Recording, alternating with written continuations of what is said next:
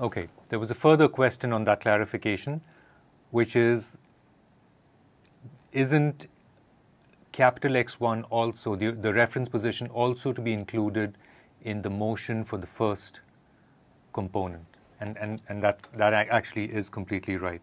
So we ought to represent this finally as, let me just annotate it right here because that will make sure that everything here is correct. Okay, so let me just add right here an X1 E1. Okay, so now the full description of that motion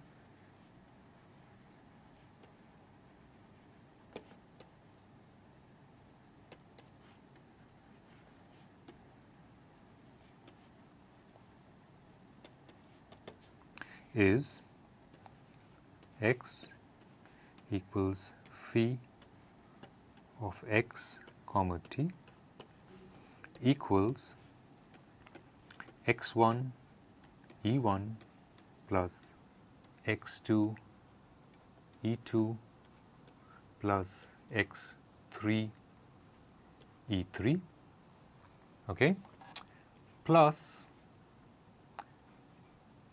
tan gamma sub t x2 E2, which gives us the shearing displacement, plus a translation vector representing the fact that the body was moved along in the E1 direction. Okay, so we observe that what that gives us, that all of this is simply x, right? Whereas the sum of these two terms can be considered as u, what we will refer to here on as the displacement vector.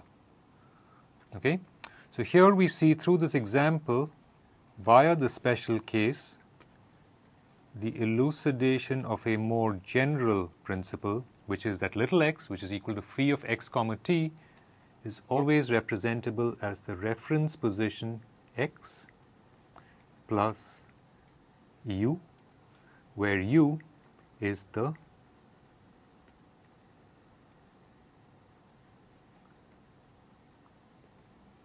displacement vector. Okay.